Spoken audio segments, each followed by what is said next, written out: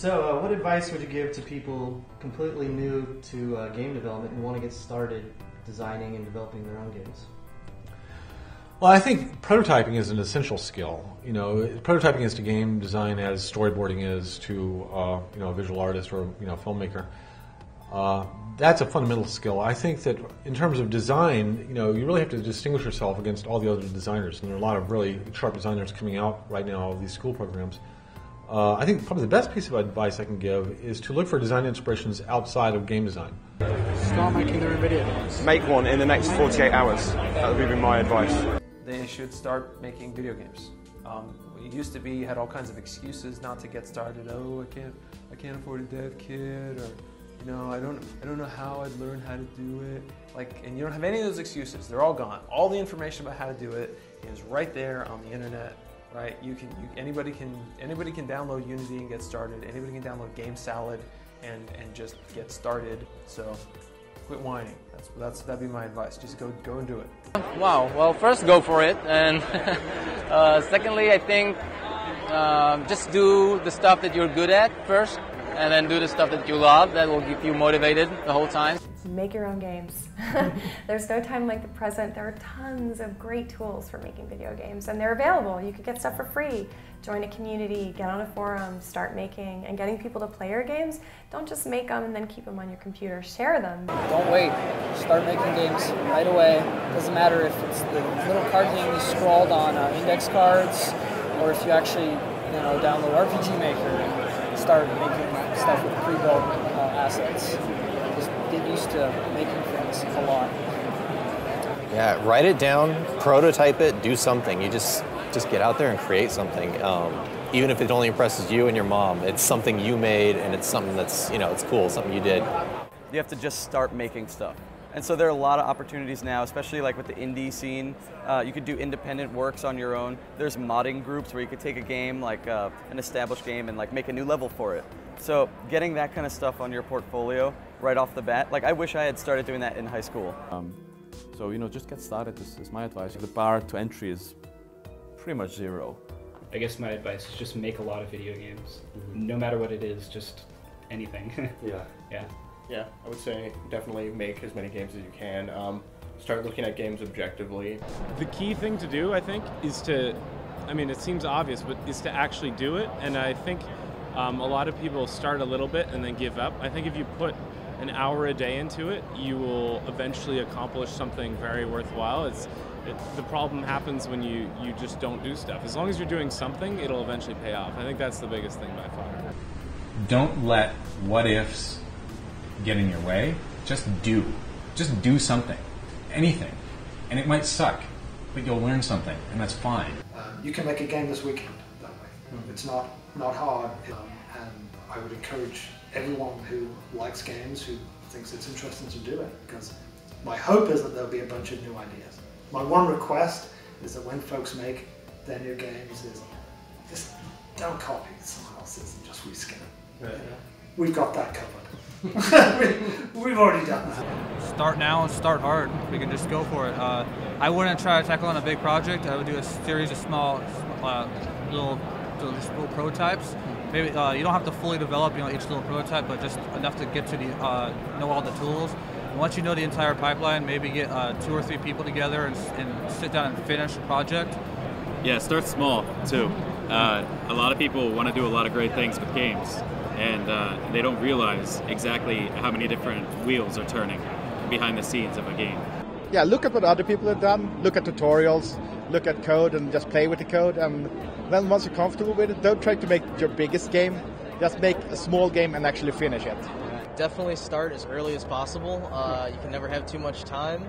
The number one thing is to make a small game, and when you make your idea, if you think it's good, go even further and reduce the size of it just so that you can finish something.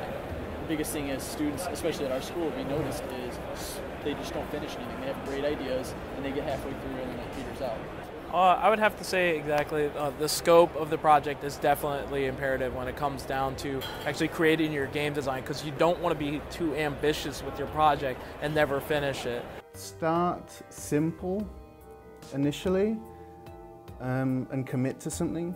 It's very easy to kind of start on a project and play around a bit and then want to recycle that project and start again and oh, now I've learned all this, now I can do this. Definitely set goals and complete that project. Start small, start with simple ideas, and then kind of grow from there, I guess. I mean, being open with your community doesn't hurt either. Yeah, absolutely. I'd also say don't necessarily start on your own and try to make your own game. Join a team, like find a game that you like. Yeah. I mean, indie guys are always looking for support and show them your skills and, you know, go from there. Come up with something that's unique, something that you want to play that's not like, it's not a clone of something else. Whatever component that you make of a game, whatever your specialty is, work with a few other people who do the things that you don't do well and come up with a project that really showcases what you can do well. Also just be dedicated, you know, just reach out and be as good as you can be. Don't worry about getting a job so much. Find something that you're really good at. The best advice I could give to people is to know yourself and then move forward from there. It's about finding that fire that's in you, and whatever it is, it doesn't matter at all what that is. But find something that you have a lot of passion for. You'll figure out a way to make it work. If you connect to that passion, it will happen for you. It's going to be difficult, most likely. It's going to take you a lot longer than you think. But if you have that drive, it will absolutely happen. So make sure you love it. Be flexible, be willing to learn other things, like even if you have a strength in art or a strength in code, try to be a bit of a Renaissance man or a Renaissance woman and take on these other things that you need to do. You really have to be committed to it. But if you are, you know, and you're passionate about it, you can go far. Yeah. You just never give up and just enjoy yourself. Start early, you know. I think for people to start out, either go to school, well, that's a good suggestion anyway, but you know, there's a lot to learn. If you want to get into programming, you got to go through a lot of school. If you want to be in game design, obviously there's a lot of schools that are teaching that now. I always say, you know, first thing is stay in school. Don't do what I did. You know, school is very important. For artists, I always say work your portfolio, you know, make sure your portfolio is good, hone your skills. And there's one thing that applies universally to everyone. If you're a student or looking for a job, make contacts, network, talk to everyone, you know, have a business card. So it's about getting out there and getting known and establishing a reputation for yourself. Save as much money as possible. Do not hire an office if not needed. Focus on making a game and releasing it. The other thing is also a bit with the saving. Keep the team small. There's a lot of free software out there that can be used. Like Unity has the demo version, the free version. There's Game Maker. There's Click and Play. Yeah, I mean, there's a lot of stuff where you can just make the whole game yourself. I'd say start with modding. Just make little, you know, seemingly insignificant mods. Just start small. Don't be ambitious at all or overly ambitious, and just keep at it. And just, eventually something will happen and someone will notice what you're doing. Start with the game. Make your game. Don't worry about making an engine. That was my mistake for years, and that's why the game's taken so long.